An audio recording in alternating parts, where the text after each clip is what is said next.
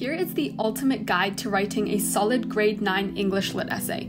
This is the second part of a series that I'm doing to help you ace your GCSE exams, and today I'm going to be going through everything from how to plan your essays under exam pressure to how to analyze quotes to get the top marks. Okay, so before you even start reading the extract, make sure to read the question at least 3 times. If your essay doesn't answer the question, it is really difficult for the examiner to give you any marks at all, so it is pivotal that you understand the question. Also, by reading the question first, you'll know exactly what to look for when you're reading the text, so that will save you a lot of time. The next thing to do is to read the passage, and I always take my time on this even though I'm not a particularly fast reader.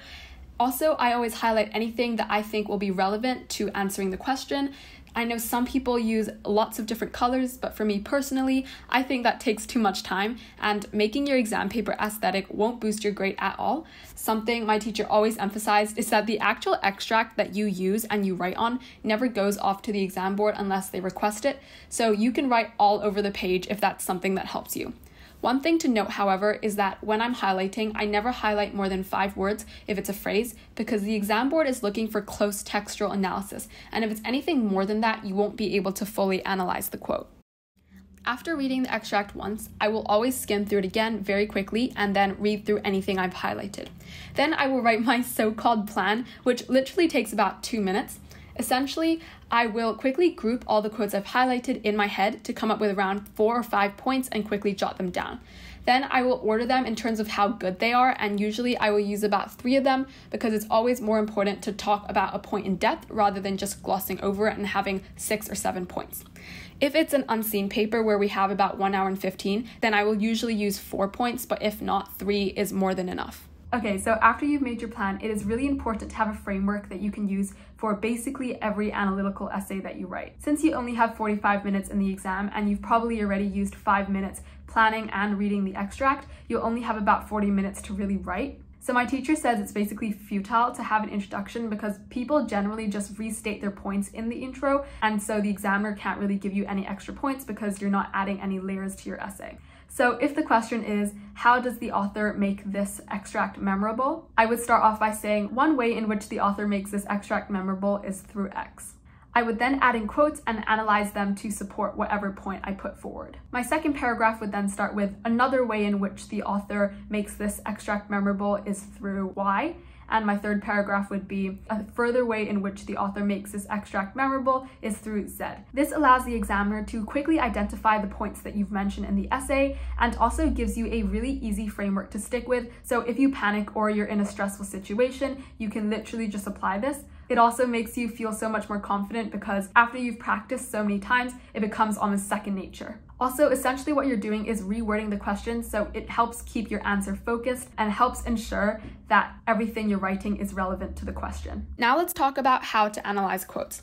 So it is really important to have a huge bank of synonyms for the word suggest.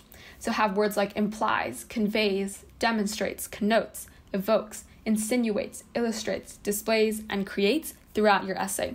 You should also know some synonyms for emphasize, like enhances, highlights, strengthens, heightens, etc. Now, this next tip is the most important and will help you boost your score to the top band. So instead of saying the phrase, grab the golden goose is alliteration and insulting the examiner's intelligence, as my teacher would say, incorporate it into your analysis and say the alliteration of the guttural G in the phrase, grab the golden goose suggests XYZ. Other language features that are really common in texts are sibilants, similes, metaphors, and monosyllabic phrases, so make sure to use them in your essay if they are in the text and are relevant to answering your question.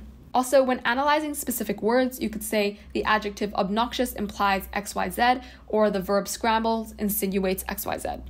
Okay, so now let's move on to different types of texts. Today I'm going to be talking about plays, prose texts, and poetry. So as obvious as it seems, it's really important to demonstrate to the examiner that you know your different text types. So for example, if it's a play, make sure that you talk about the audience. So if it's a Shakespeare play, talk about the reactions of a Shakespearean contemporary audience versus a modern audience. Also, you could talk about directorial interpretation and make sure you pick up on the status of different characters through the way in which they speak. So for example, some characters will speak in blank verse, others will speak in free verse and prose. So the next text type we're going to move on to is prose text. And the only piece of advice I really have for this is have an army of synonyms for unsettling, like disconcerting, sinister, ominous, eerie, uneasy, daunting, etc. Because at least for my spec CIE, they always had these relatively ominous, eerie texts in the unseen. And just by learning some synonyms beforehand, this helped me avoid repeating certain words like unsettling in my analysis. Finally, for poetry, I always make sure that I have a paragraph dedicated to talking about the title and structure of the piece. This is really important because it's a really easy way to incorporate a lot of language features. So for example, you can talk about the enjambment caesura and what the implications are, and also the rhyme scheme and rhythm of the poem. Now let's talk about some really common mistakes. So firstly, don't say emphasize if you haven't established a point yet, because there is nothing to emphasize. So instead, you would say something like, the phrase X creates an unsettling atmosphere through Y. And then every time after that, you can say that it emphasizes the unnerving or sinister atmosphere, but not before that. Secondly, make sure you don't make easy grammar mistakes. So for example, apostrophes, make sure you sort those things out before you go into the exam, because you don't want to lose marks over the nitty-gritty things. Some examiners are really strict on this, and that will really cost you. Finally, let's talk about pronouns and nouns. So this is something that I really struggled with at the beginning of year 10, and although it sounds really simple to substitute the character's name with he, him, she, her, they, them, sometimes you can get really caught up in the analysis and forget to interchange them. Apart from that, you could also refer to a character as the latter or the former, and that will help you avoid repeating the same words over and over again. If you enjoyed this video, then make sure to subscribe for more GCSE content and motivation to study. Also, give this video a cheeky thumbs up if you found it useful, and comment down below what subjects you're taking for GCSE. Anyways, I hope you guys have a productive week, and hopefully I will see you guys on my next video.